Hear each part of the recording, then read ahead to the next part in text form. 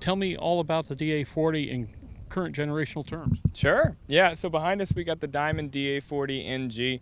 I like to tell people about this as the holy trifecta in aviation. You got a new airframe designed by Diamond. You got new avionics, G1000 NXI, faster processors, brighter screens, and just a new evolution of the G1000. And of course, what we're talking about here is also the power plant, the Austro AE300.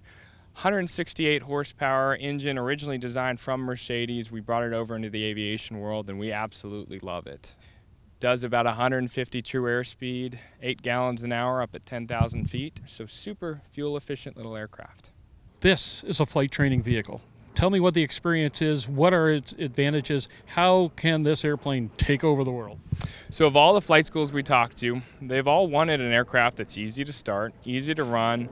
You're not going to have students burning out the cylinders with lean a peak, rich a peak operations.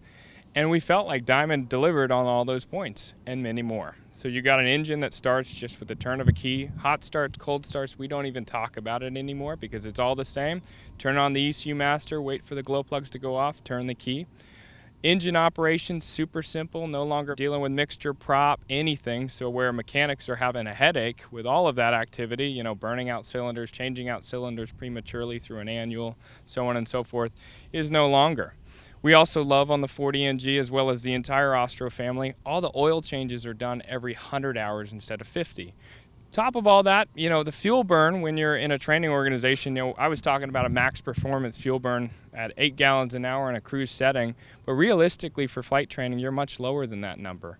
The stability of Jet A, as you described, as well as the idea that most FBOs make their largest margin on Jet A, so if you're a field operator, you can come in and get a contract price on that that is much less than 100 low lead in almost every part of the country. And then lastly, you know, I love 100 low lead airplanes. I've flown them all my life, but there's always that concern of supply of that 100 low lead product. But, you know, I don't really have to worry about it because I fly a jet fuel airplane and I'm always going to have Jet A.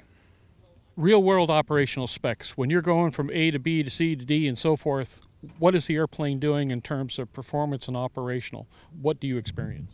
So I always flight plan for 150 true airspeed up at 10,000 feet. That's at a higher cruise power setting, usually north of 88%. The plane is rated for 92% max continuous operation on the engine, and at 92% you're just north of about 8 gallons an hour. You have 40 gallons of Jet A on board, so with that kind of fuel burn, you're right around 4 to 5 hours worth of range, but you know, I like to be in a plane for about 3 hours, and then I like to get out and take a break. So I'm running at anywhere between 84% and 92% for max continuous operation, and it's 3 hours, 150 knots. We can all do the math, about 450 nautical miles. You can do about 600 nautical miles if you're really, you know, stretching the legs of it and landing with about 30 to 45 minutes of fuel on board. If you pull the power back to like 60%, you know, that's where your economy comes in. You can stay up in the air for much longer. It's right around 5 gallons an hour at that point.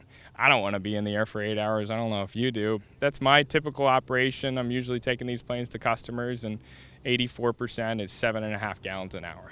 What's a suitably equipped DA40 NG going to be going out the door for?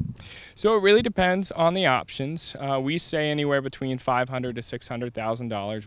The biggest thing that people factor in is whether they have air conditioning or not. This one does have air conditioning, so it's in the mid to upper 500s. If it didn't have air conditioning, it'd be in the mid to lower 500s. And final question, since we are dealing with a power plant that is not of what we see usually around here, either brand C or brand L, what's it take to maintain this airplane? Great question. To service this airplane, there's a little plug-in inside the cockpit where you basically plug a computer up to it. So in order for that mechanic to get trained on that, there's a course that Diamond offers to train you on the software and have the data cable plugged in so you can understand what it is to maintain these engines more specifically. So you don't have your Continental and Lycoming, you know, existing set of mechanics that are capable of doing it, but it doesn't take too much skill or knowledge to you know, train them in order to make them able to maintain these engines.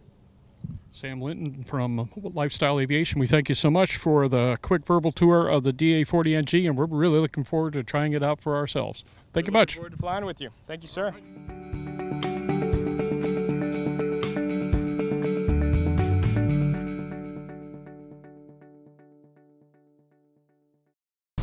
The future of USB charging power has arrived.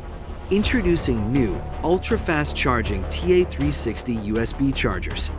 Unlock the power of USB Power Delivery (PD) technology. Max power. Multiple configurations. In-seat, cabin, cockpit, and galley USB power. Easy to install. Backed by the best. True Blue Power, the USB experts.